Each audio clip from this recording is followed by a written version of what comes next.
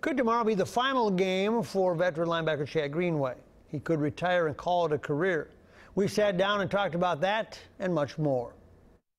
Chad, let's go back. What's this season been like for you? One thing about playing for the Minnesota Vikings during your tenure is you've seen everything. What was this one? Yeah, like? it's been a wild ride this year. You know, it's been indicative of a lot of like 2010, where it sort of seemed like anything that bad could happen, happened. You don't want to use that as an excuse or a crutch. Obviously, when you're playing football games, it's about winning. It's about finding a way to win. It's about winning the crunch time. I mean, all the things that you always hear about.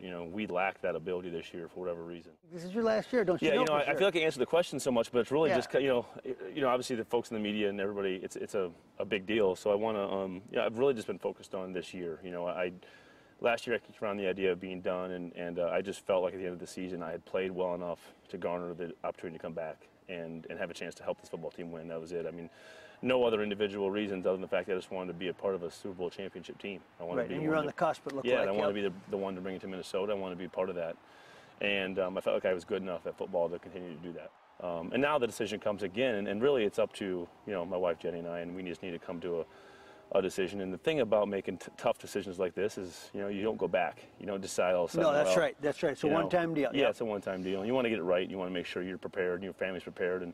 And so we have the benefit of, I was told by many people, like, you don't make a tough decision until you absolutely have to. And luckily for us, we're in a position where we can wait and just let the chips fall. And does it feel like it's been warp speed since you got off the plane from Iowa that day? Man, 2006, April 2006, the draft day, it was just, it does seem like, if you think about it in its totality over 11 years, it seems like it's gone really fast. Yeah. But then you look at the things that, we've accomplished as a family. We have 4 beautiful children. Everything's changed. Everything's changed. The whole landscape of my life has essentially changed in the last 11 years. And, of course, we've been here in Minnesota, and it's been just a wild ride, a fun ride, amazing ride.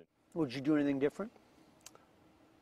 I don't think so. I think you try to go through life and not live with any regrets or make any decisions that you're going to regret. And as far as regrets, I just don't think I'd change anything. I'm so proud to have played for one organization for 11 years, and hopefully one day I'll get to retire.